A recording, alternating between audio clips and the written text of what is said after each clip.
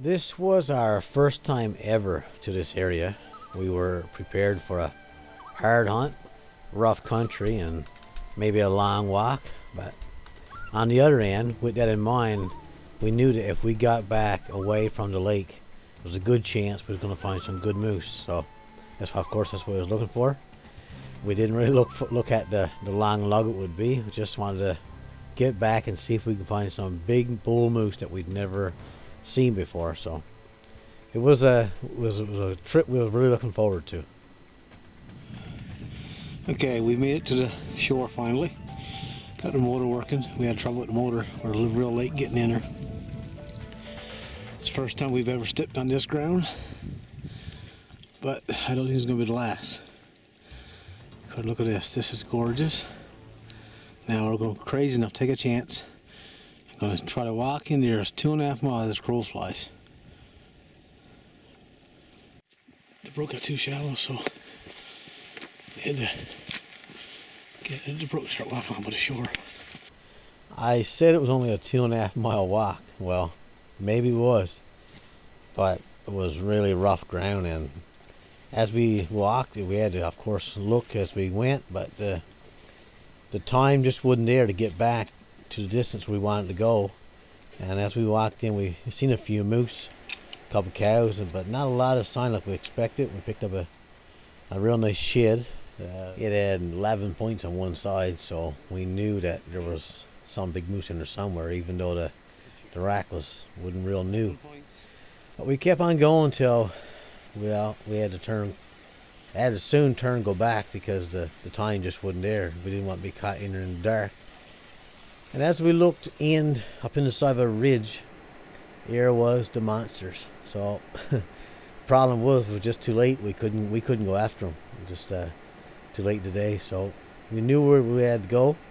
So we hid back and decided the next morning, any luck at all, without any motor troubles like we had this morning, that we'd be able to get back. We knew right where to go now, so we didn't think they were going to be gone far from where we seen them that evening. So just the plan: go back next morning and then see if we can get close to them, see how big they really were.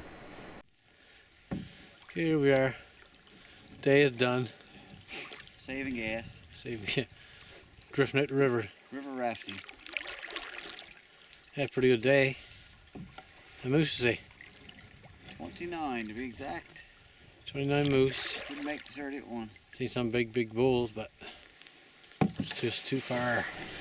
So bright and early next morning, we headed back in again, and we passed on by this gorgeous waterfalls, and I just had to stop and take a video. It's absolutely beautiful. Now, this is where the fun began. We have never, ever put this much work into trying to get close to a moose, but we had our mind made up that we was going to conquer this ridge and get within, well, at least rifle shot of the moose that we seen the evening before. But it was just a lot of work, but I think it was worth every step we made. Yes, this is as steep as it looks. A couple of times we kind of questioned if we was going to be able to get in over the top. From then the bottom we could tell for sure, but as we got closer, we found a little tiny goat trail, I guess, to get up over, and made it in over the top. Whatever it takes.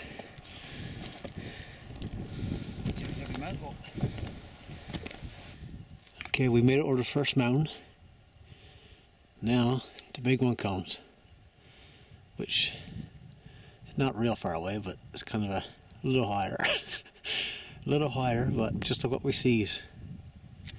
4 monsters laid down together. I'll zoom in on them. Not real clear, but you'll get a rough idea what we're looking for.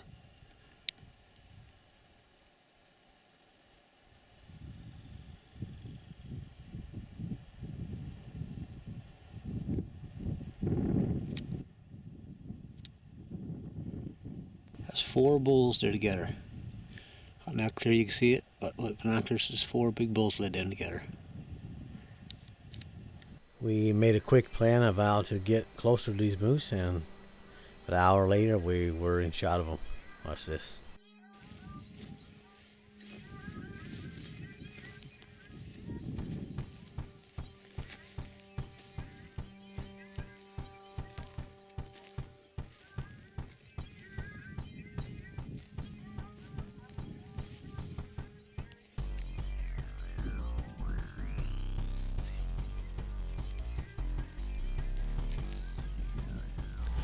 I wish I could describe to you the feeling I got just knowing that these moose were just over the hill there from us. They were absolute monsters, or they looked like from a distance. And they have Danny in front of me, and I was just dying to see for myself. And did he finally see them? Man, it was just like Christmas morning when I was maybe 10 years old.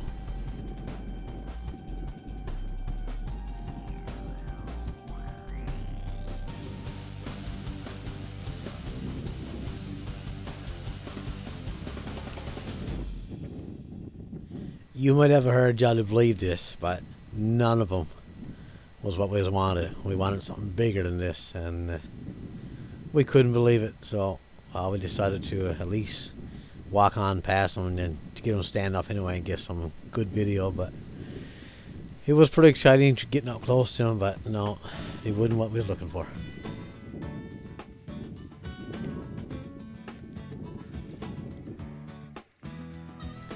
As we got closer, of course, they all stood up. Well, what a picture. Unreal. It's beautiful. You don't see this every day. 4 monster bulls all bedded down together. Yeah, it was something we'll never forget. They all seemed like they were just froze, not sure what to do. One was just waiting for the other one to make a move to go for safety, but it seemed like that they weren't sure where to go.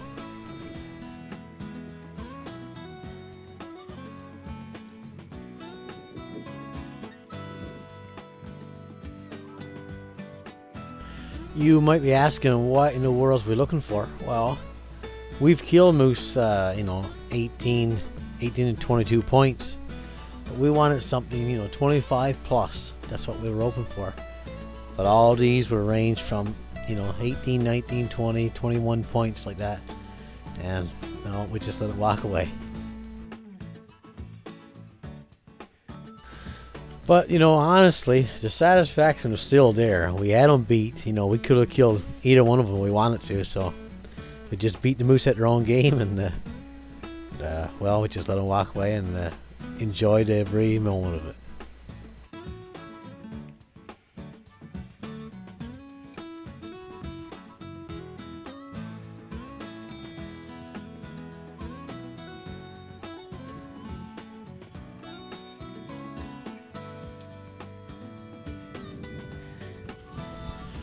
We were still quite a ways away from where we seen the moose the evening before, so we still had confidence that the ones we seen was bigger, and we haven't seen them yet. So we continued on.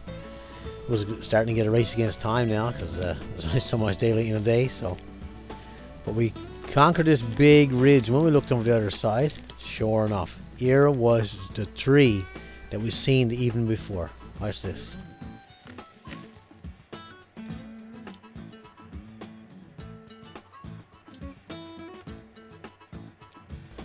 But would you believe it? The biggest one there was 22 points. So, like before, we let these walk away as well. Took some video and kept looking for some more moose. Our oats began to fade because, there's only so many moose in a certain area. So time was against us, and we had to go back. So as we turned to leave to go back to our boat, we made a little bit of a circle. And as we come over top of it, one more little hill, here was, I was going to say how many, but I'll just let you guys count. There was racks everywhere, and we were sure this time there was going to be one there, at least one, over 25 points. But watch this. Here was seven moose, and not only 7 moose, but every one of them was bulls, and I think it was 3 or 4 of them was big trophy bulls. But still, again, here we go, like this one here, 19 points, nice points, big Brumando points we call it, but still none making the 25 marker, except for one here. You'll see her shortly. When we noticed that he had one side gone, he had 13 points on one side, so I guess he was the king. But so late in the year that the big ones was losing their antlers, so it was just unlucky for us, but lucky for him, because we would have took that one. It was a good chance that he was a 26 or 27 point bull. But this one here, There's another one with his antlers gone. He wasn't so big, but he's still a great bull, but just one side.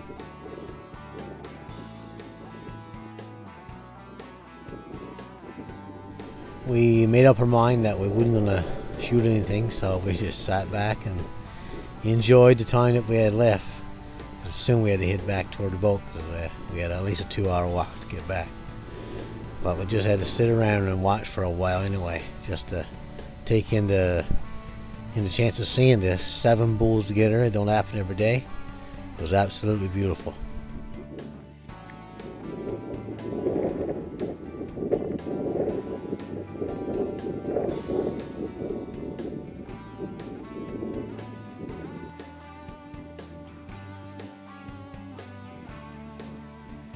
Check buddy, turn the second one to the left. Danny decided to walk over to the left of him and look down over a little hill there. And as he did, they spotted him and began to run away, of course. And a couple come straight toward me, and the other ones went up over the ridge. It was incredible to watch them all travel up over the ridge, just going through the Tuckamore as if it didn't mean anything to them. They can get around so good. Absolutely beautiful.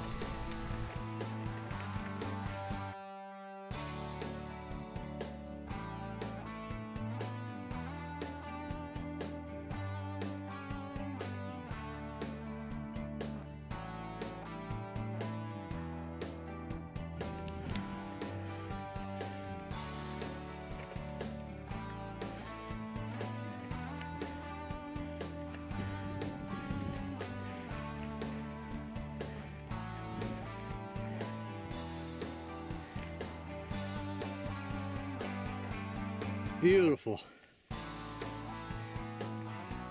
Yeah, how many points?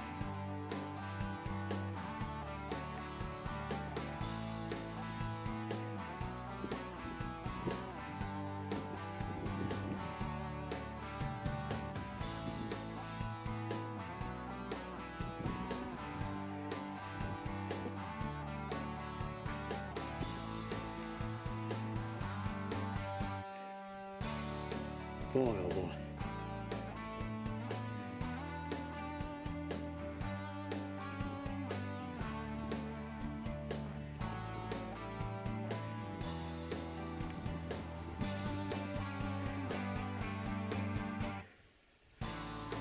Wonderful. Well, anyway, we made our way back to the boat. Whatever We got it back takes. there just as it got dark. We got a big fire going and sat down around the fire and just pondered over and talked about the awesome day we had. Something we never seen before. That many moose in one place was absolutely incredible, and so many bulls. It was just undescribable. I'll never forget it, and as long as it lives, it'll be a day that we'll cherish for a long time. It's our second attempt to get Danny's moose, but we have lowered our high expectations that we set of 25 points down to anything over 20 points. I think we'll be happy with that. But we got a friend come along with us this time, Daniel Robinson. He also got a moose license, and he's going to be happy with anything over 20 points. So this should be a good trip.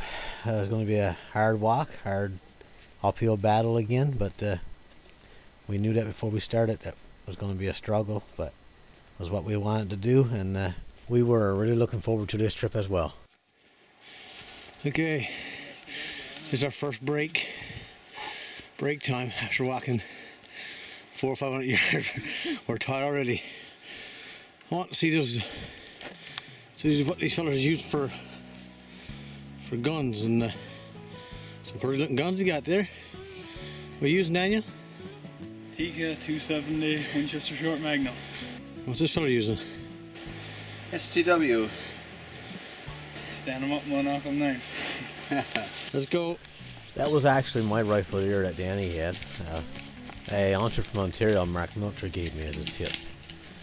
Just like the first day that me and Danny was off, we knew we had to get way back in the country and find where the moose were. It was late in the year, and it seemed like they were gathering to their winter grounds. So this wouldn't be an easy walk either. It took us an hour and 45 minutes just to get back to where we wanted to go. And finally, when we got there, we seen some tracks, and all of a sudden Daniel looked down across a big open area, and sure enough, she's over there now. I figure she's 20, 21, 22 points.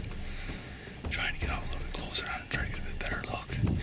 What's your biggest one ever? Biggest bull for me so far is 16 pointers, so if I can get something 21, 22 points, I think I'll have it. Alright, let's go and try to get a better look. for all who've watched my Yukon DVDs, you should recognize this guy, Daniel Robinson. He was with me 3 years in the Yukon. This guy knows what he's doing, and he's not only a Newfie in the Yukon, he's a Newfie in Newfoundland, right at heart, and he's an excellent hunter.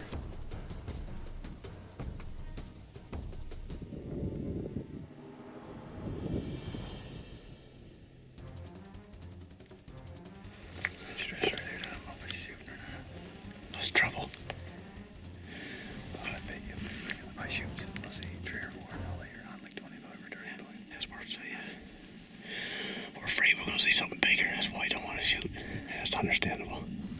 It was still early in the day, just started, and it was actually the first moose we seen, so we gambled, and Daniel decided to pass on him, let him walk away. We decided to split up and just to cover more area, and I went my own way, and we decided to meet back up again within an hour's time. And I didn't go no more than 20 minutes since I left Annie and them, and here was 2 bulls. One was a monster. I couldn't tell for sure exactly how many points, but I could see 3 and 3 for cutters, so he looked like a good one. The luck was on our side. He bedded down while I was watching him, so I knew there was a good chance he was there for the day.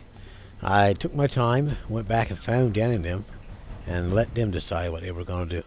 As I got back to where I was supposed to meet Danny and them, something caught my attention over on the next ridge, and when I looked, there was 2 nice bulls, and little did I know, but Danny and them was on the other side, and I had plenty of time to take them if they wanted to, but they let them walk away as well. By the time we got back to where I seen that big bull, he was standing up and walked maybe 100 yards into some tuckamore. Not giving us any chance to shoot, he gave us plenty of time to try to figure out what we was going to do. Yeah, but rangefinders only say it's 240 yards, so.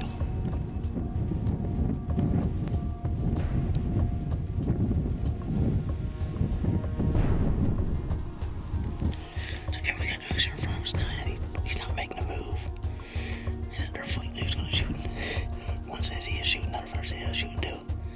So either way, he's going to get a bullet. So we don't know sure what to do. And he's not in the easiest spot right now. If you don't walk up into this open that's in front of him, it's going to be hard to get him on video. So we're not shooting it anyway. We can't get it on video. Forget it.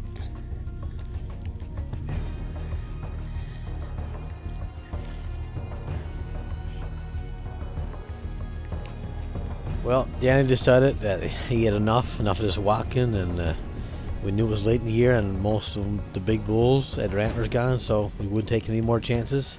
So if the bull would step in open, he was going to try and take him. You might notice that we only had just a small window, that's it. And once he crossed there, I don't think we're going to see him anymore because the forest was just too high. So it's the only chance he had now when he crosses here. It was now or never.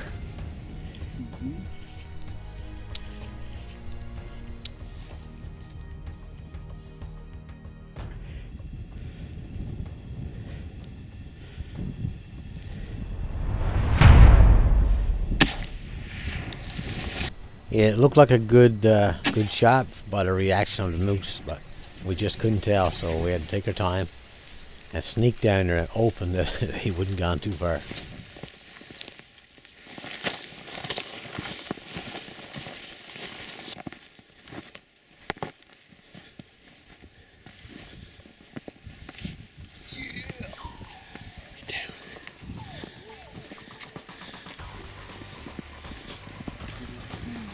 Beautiful. Sonny boys, that's big. That's big.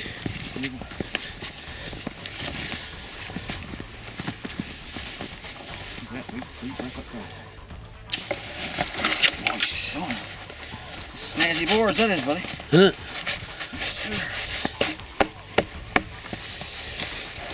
I would look something like that. Go ahead, counting points. 1, 2, 3, 4, 5, 6, 7, 8, 9, 10, 13, 14, 15, 16, 19, 20, 21, 22, 23. What's wrong with that? But yeah, nothing up. Oh boy. Boy, that's a big animal. Yeah. But I tell you, if he's not on that 69 border, you don't want around it. Right, Josh, spread to work. Well, that's it, boy. Some folks got to work. Despite the fact that this hunt was one of our best ever, the ending could have been much better. After we took a bunch of pictures, we cleaned and prepared the meat. We carried it on our backs for hours. Once we got to our truck, we drove to a friend's house at a nearby town. And for the sake of the good people that live there, I won't even mention the name of the town. Just after dark, someone stole the antlers out of our truck. Yeah, stole the antlers and left the meat. So I'd just like to say to the person who stole them, you may have took our antlers, but you never got our memories. I'm sure they'll be around much longer than you'll ever be. I can go on and on with a list of crude words that describe you, but it's okay. You'll get your reward someday. Only fellow I'm really missing now is Mr. Mitchell. Mr. Mitchell is a good friend of ours. He really enjoys this extreme moose hunts, and I like playing a joke on him every now and then. Think, Daniel? Think we're crazy or what? Yeah, there's nothing. This is nothing. By the time we got to bed that night, we were pretty tired, but we were all ready again the next morning. Daniel's turn this morning. Of course, you've seen the footage from yesterday. So we're going to try at least tie or beat what we got yesterday. We're going to a different area. Never been there before. But we'll learn right quick what's there. Right, boys? Oh yeah. That's the plan. That's the plan. See how frosty it is? Window's only half clear yet. The rest is frost, so it should be a good morning. We'll see her shortly. Okay. So this is me. Daniel's over to the right and Danny's in the middle. We're all going 3 different directions and try to cover as much ground as possible. It's a beautiful day, I guess, as you can see. So when it's all split up, we should still up on a nice moose. So we'll see. This place was a beautiful area, but it just didn't seem like there was as many moose in this area as we seen the day before when we got Danny's. But this was the first good sized bull that I've seen, but still it wasn't big enough. Daniel's looking for something bigger, of course, but good thing he was a small one, because he seen me before I seen him, and I spooked, and then he sure can put some distance between me and him in a hurry. Eventually, me and Daniel met up again, and we were just walking along top of a high ridge, and we happened to look way down in the valley, down toward the highway, and here was the big slab bored bull, right where we come from in the morning. In the dark, we drove along a vehicle, so we couldn't see it. So we made plans to figure out how to get down there and see if we can get a shot of this big bull. So what do you think, Daniel? What kind of moose do you think he is? Think he's a shooter? Yeah. He likes big racks, do you? Oh, I do, yeah. Huh? Oh, he sees another one now. Sees another one. It was just a cow and a calf. Yeah. This is not a real clear clip as I zoom in, but there's no trouble to tell that he got a fine rack. Not going on, we don't allow to see him. As we were watching to see what he was going to do, a vehicle on the highway decided to stop and look at him. And we thought, oh no, someone's going to end up shooting him. After we've been hunting all day, looking for this big bull, and finally finds it, and now it looks like someone else is going to shoot. But luck was on our side. They just drove off, and we got down there before anyone showed up again. So now the hard task began of getting down over this hill. Man, it was wicked steep. This is not what you call any normal walk in the park.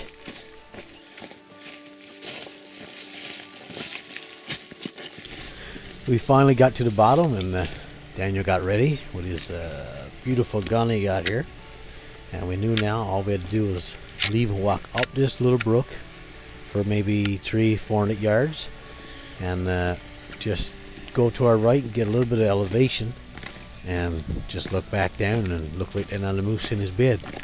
We were both dressed from head to toe in fleece, and we knew that if we just stayed on this brook that we'd be pretty quiet. You know, you walked in the water, and the water running over the rocks would drown out any of the noise that we made. There was no wind for the moose to smell us, so you know, we just had this moose already killed and tagged. We just thought that's how easy it was going to be. But this moose didn't get those big antlers by being stupid. As we got close to where the moose was, when we turned right, walk upside the hill to get a little bit of elevation, I was walking along and I struck a rock with my boot, and the rock rolled down the hill. But I mean, it didn't go very far at all. And when we got up high enough to look, here was the big bull, was up and running away. I mean, like 500-600 yards away from us. We just couldn't believe it. We were speechless. We after walking all day, covered a lot of ground, and then this happened. Well, right now he stopped first, but it was just too far to take a chance and then cripple this moose. So we had made some other plans there, and then this moose didn't know who he was messing with. Me and Danny and Daniel, we were going to give it that easy. We made Danny into a beagle, I guess you'd call it. And we seen where he last went in through the green woods. And we told Danny to go up around and try to flush the moose out. We didn't even know if the moose was there for sure. But as luck would have it, man, it couldn't work any better. Watch this. Me and Daniel sat here for hours, just hoping that Danny would make a big enough circle to flush this moose back down. And just like I said earlier, it couldn't work any better. All of a sudden, one of us seen the big white plate coming down through the woods. Hold on, you're gonna like this one. Daniel, okay,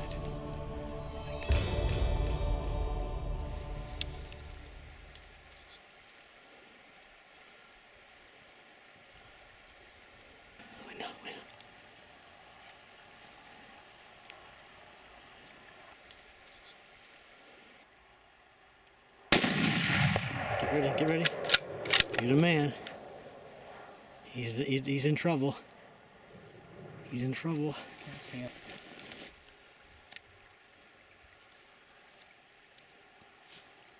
He's down, Daniel. I'll score tomorrow. Yee-hoo.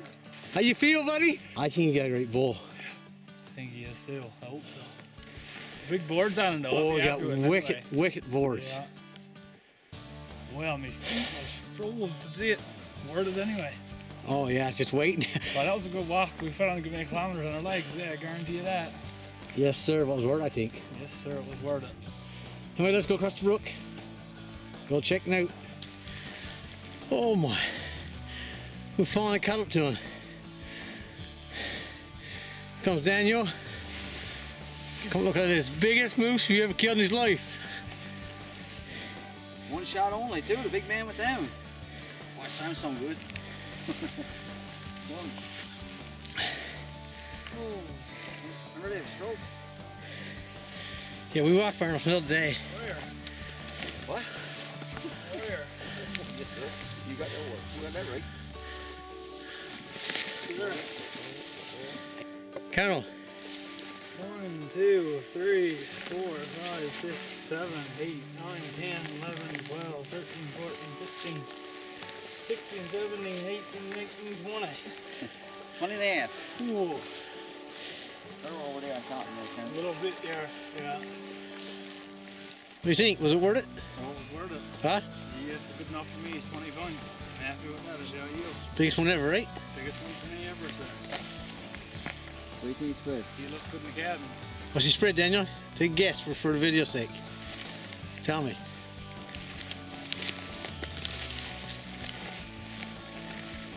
I'd say close to 50, isn't he?